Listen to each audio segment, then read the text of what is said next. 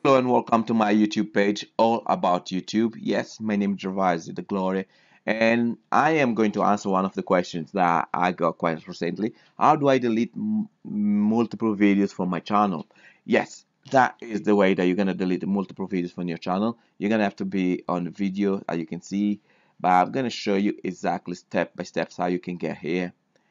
And the first thing you're gonna need to do, click on set on your video, your where you log in, click on Creator Studio. Once you create on the Creator Studio, it's going to take you to this page. And on the Creator Studio, you're gonna click on, don't want to be on the dashboard, but you want to be on the channel.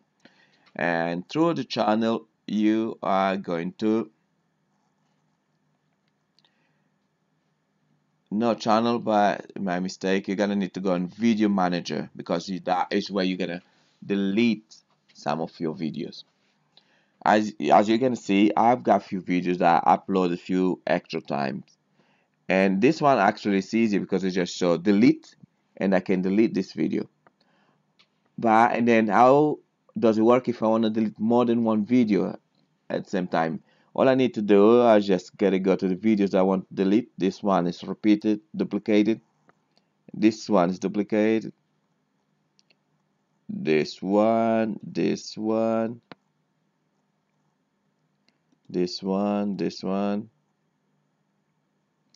and those are the main videos that are duplicated.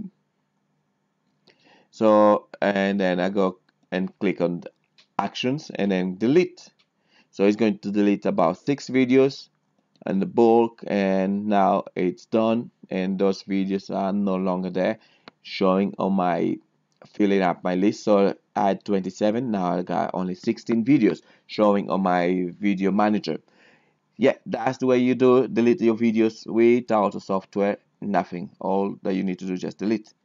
Fantastic. Thank you for watching this video, and please subscribe to this channel if you want to know more tips how to in on YouTube.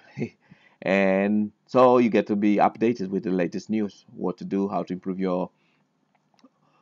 increase your views, how to increase your subscribers, and so on. Thank you for watching this video, and please leave your comment below and your question, any question that you have.